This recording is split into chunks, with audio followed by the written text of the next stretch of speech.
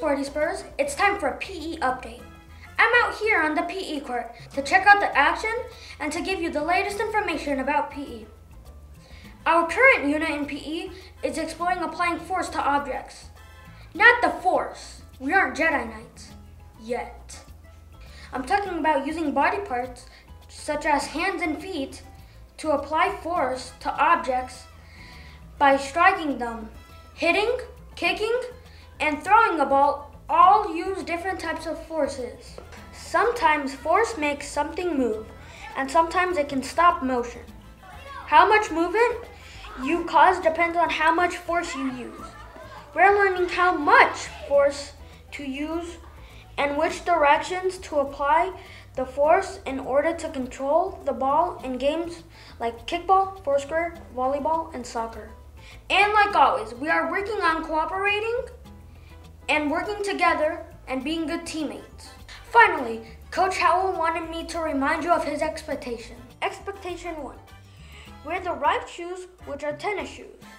No heels or boots. Sit down with your feet crossed on your dot and listen carefully to the directions. The better you listen, the sooner you can get up and have fun. Expectation 3. No writing or drawing on the court. Seriously, this is our home away from home. Keep it nice. Expectation 4. Always try your best and have fun. That's it for this PE update. Think about what forces you use next time you're at a PE.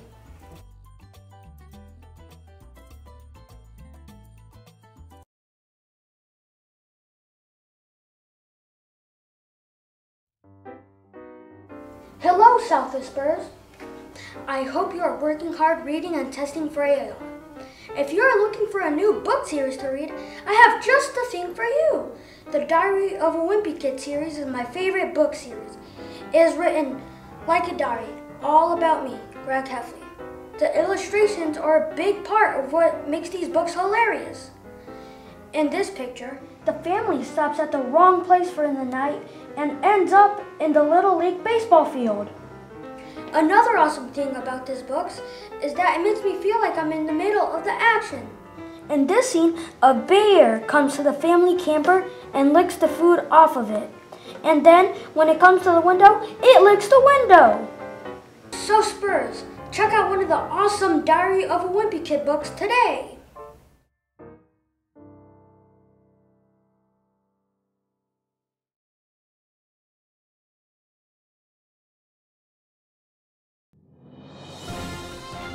Good morning, Southwest Elementary. I'm Carlo Lopez, reporting for SWTV News. We have reports that there are ninjas on our SWE campus. Don't worry though, these ninjas aren't here to fight. These ninjas are here to show all of you how to be super stealthy and silent while 3rd, 4th, and 5th grade are taking their FSA test. That's the best way we can help them concentrate. You know it's hard to think when you hear little kids out on the sidewalk and at recess.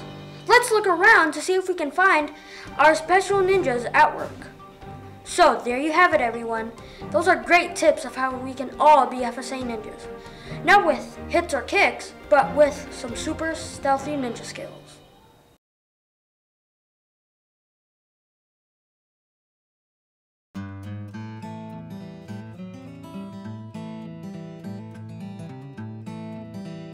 Hi Spurs, it's me, Greg Heffley again.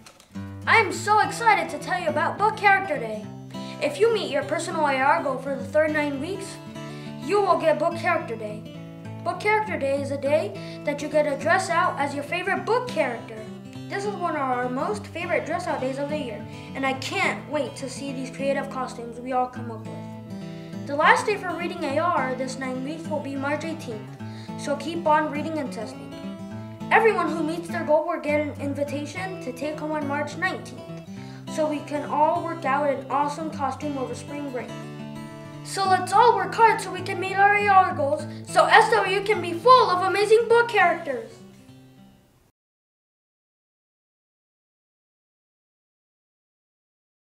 Good morning, Southwest Elementary Spurs.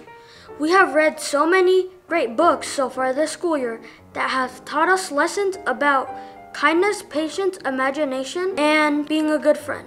The next book that I would like to share with you is titled The Day You Begin by Jacqueline Woodson. This book has a special lesson for us who have felt like we don't fit in with anybody else. The illustrations have an extra meaning too.